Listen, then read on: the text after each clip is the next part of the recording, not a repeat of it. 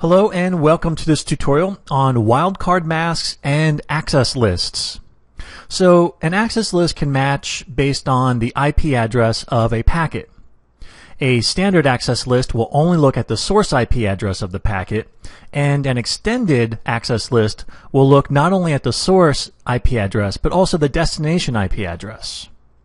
So we use a wildcard mask in order to tell the router which IP addresses to look at. In other words, should it just pay attention to one? Should it look at a small range like a subnet? Or should it look at a very large range, many IPs? Now, wildcard masks are used in both standard access lists and extended access lists. So they apply to both. Now, wildcard masks are made up of ones and zeros. And they look a little bit like a subnet mask, but they're very different, so try not to confuse the two. When you see a 0 in a wildcard mask, that means that the corresponding bits in the IP address we're looking at, like the source or destination IP address in a packet, those have to match what we have configured in the access list. Okay, so a 0 means it has to match. If you see a 1, that means that the corresponding bits in the packet do not have to match what we have configured in the access list. All right, so zeros match and ones we don't care about. They don't have to match. Let's take a look at a few examples. In this wildcard mask, we have zeros in the first 3 octets, and then we have all ones in the last octet. So you can see we're getting back to binary here. What this means is, whatever IP address we're looking at in our packet, the first 3 octets would have to be an exact match. The last octet could be anything. We don't really care about it because it's all ones. Here's another example. Our wildcard mask is made up of all zeros. That means if our packet has the IP address of 10.10.10.1, for example, then every single one of these octets would have to match whatever source we're listing in our access list, because this wildcard mask is saying each octet has to be an exact match. Now, we didn't list the source here in the access list, but normally it would list an IP address. Let's take a look at another example. Here, this one's a bit more complicated. Whatever IP address we have configured in the access list, we're going to say that the first 2 octets have to match whatever is in our packet, because those are all zeros. Now, the third octet gets a little bit different. This, in binary, looks like this. So the first 3 bits would have to match, but the last 5 do not. And then since our last octet here is made up of all ones, that entire octet doesn't have to match. We don't really care about what's in there. So you can see this gets a little bit complicated, and knowledge of binary and IP addressing is absolutely required in order to make sense of these. Luckily, we have a few shortcuts to easily make sense of wildcard masks. Just like all of the little tips and tricks we went over in IP addressing and subnetting, well, we have a few here that'll make all that binary talk a little bit easier to get through. So first we're going to look at how do we determine a wildcard mask, and this is really useful if you need to create an access list.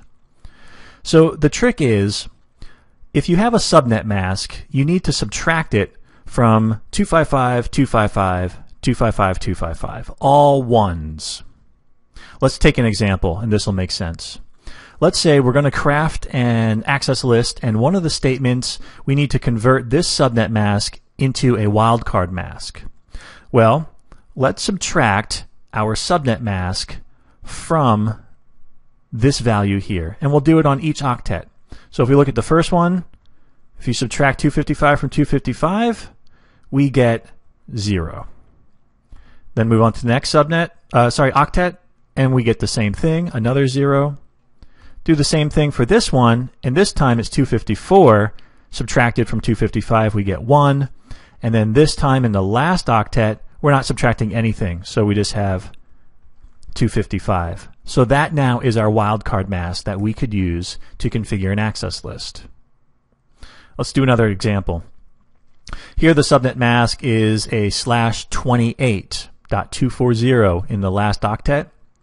Well, we can do this one a bit faster now. The first three are all 255s, so we know that the first three octets are going to be 0.0.0 because these are all 255s. The last octet turns out to be 15. So our wildcard mask is 0.0.0.15. Likewise, we have a trick in order to easily understand or interpret a wildcard mask that's already configured in an access list.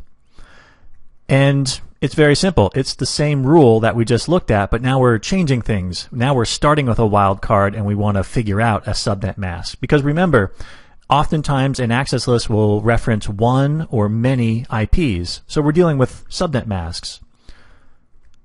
Let's take a look at this example. If this is our wildcard mask, let's just subtract this from this value in order to figure out what subnet mask we're talking about. And then we can easily determine the range of IPs that are affected by this access list.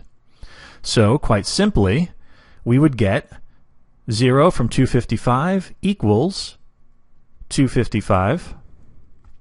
We do the same thing for the next octet, 0 again. This time, 15 minus 255 equals 240, and then last we get 0. So this is the subnet mask that we would be applying to our source IP in order to figure out that range. And as you can see, it's a large range. Let's do another example. This time we'll run through the subtraction again. Well, we're subtracting 0 from 255 for each of the first three octets. So we're going to get 255.255.255, and then we take 31 away from 255, and that gives us 224. So here's our subnet mask, which equals a /27. So now we can go ahead and more easily understand the range of IPs that this wildcard mask is talking about. Okay, let's summarize what we covered. We now know that a wildcard mask is used to identify IPs, whether it's a single IP address or a range, like a subnet. A wildcard mask will use ones and zeros, and a 0 means that the value in the IP address has to match, those bits have to match. A 1 means that the corresponding bits do not have to match. Now, wildcard masks are used in both standard and extended access lists, and a simple way to determine either the wildcard mask from a known subnet mask or the other direction, if you have a wildcard mask and you need to figure out what subnet mask it's talking about, we subtract either value from all ones, the 255s, and we'll figure out the other value.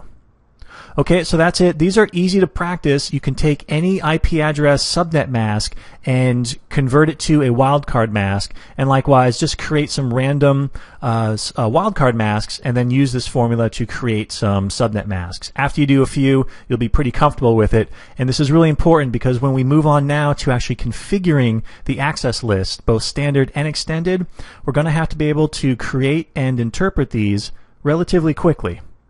Okay, so that's it. That is wildcard masks and access lists. Thanks for watching.